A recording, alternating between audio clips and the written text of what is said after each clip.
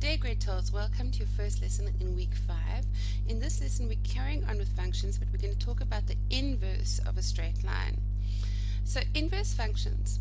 A function g of x is an inverse of the function f of x if the domain of g of x is the range of f of x, and the range of g of x is the domain of f of x. In other words, x and y values are interchangeable.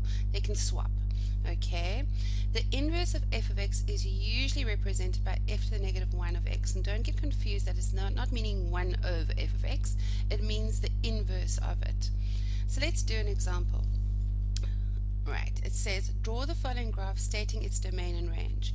So it's got y is equal to 3x plus 2, so we know it goes through plus 2. And if we want to know where it crosses the y-axis, we're going to let the x-axis, we're going to let y equal 0. So we're going to say, okay, fine, 0 is equal to 3x plus 2. Therefore, we've got minus 2 over 3 equals x. So x is minus 2 over 3, which is minus, so it's about up there. And then we just got to draw the straight line. Okay, there we go. And what are the domain and range? We know that the domain of this, I'm going to write it up here, the domain, because it's a straight line, is just going to be x as an element of real values, and the range is also, it's carrying on from minus infinity to positive infinity, so that is an element of real values. Awesome. Now it says, now I found f negative 1 of x, in other words, inverse, and draw it and state the domain and range.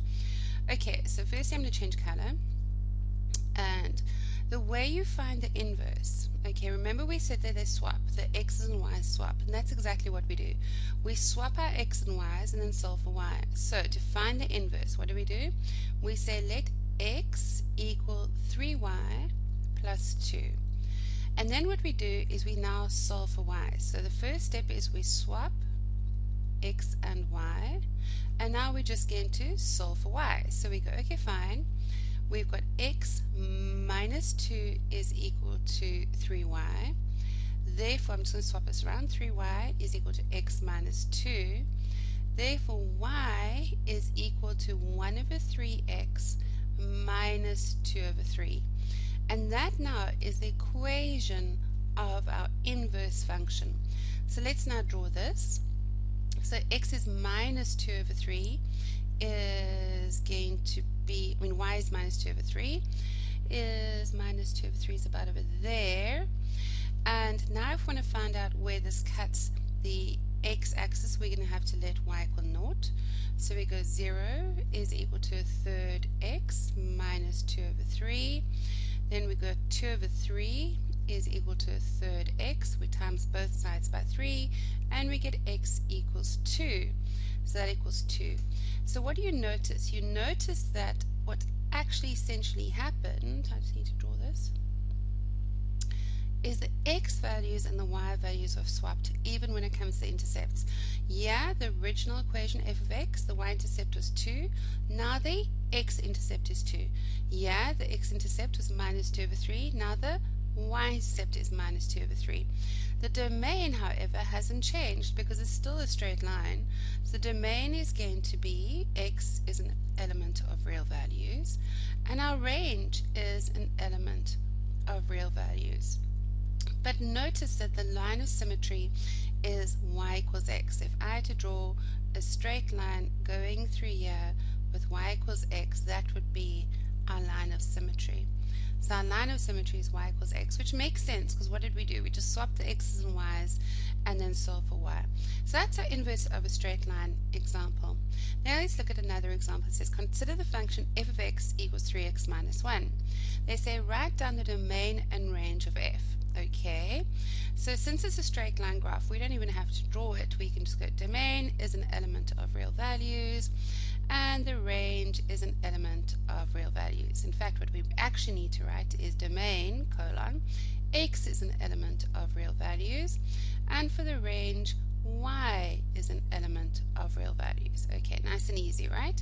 Let's look at the next one. Now it says show that f is a one-to-one relation. Okay, so the easy way to do that is just to substitute in some numbers. So if we let x equal 1, then do you agree that y is going to be 3 times by 1 minus 1, which is 2? Or x equals negative 1, you've got 3 times by minus 1, which is minus 3, minus 1, which is negative 4. So we can see that it's definitely a one-to-one relation. Now it says determine the inverse function of f of negative 1. So here I'm going to change color again, just so that we don't get confused.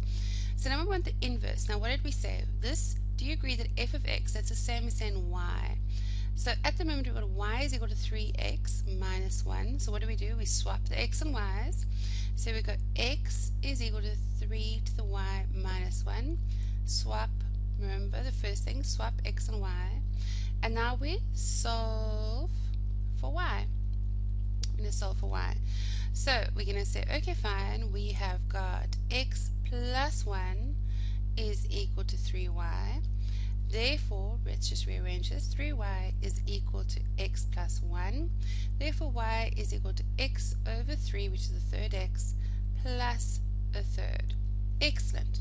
Now it says sketch the graphs of f, negative 1, and the line of symmetry. Okay, so I'm just going to remove that so I can see what I'm doing. So this one here is a third and x over 3. So let's do the blue one first. So it goes through the y-axis at a third, which is pretty small. To find it where it cuts the x-axis, let's let y equal 0. So you're going to 0 is equal to x over 3 plus a third. I take it across, I get minus a third is equal to x over 3. And then if I then multiply both sides by 3, I get x is equal to negative 1. So x is going to be minus 1. So that there is my inverse function there, which is y is equal to x over 3 plus a third. Now let's change back to my red, and let's do the original one, 3x minus 1. So we know that this goes through minus 1. Now let's find out where it cuts the x-axis by letting y equal 0. So let's do that. So we're going to go, okay, 0 equals 3x minus 1. Therefore, 1 is equal to 3x. Therefore, if we divide both sides by 3, we get x equals a third.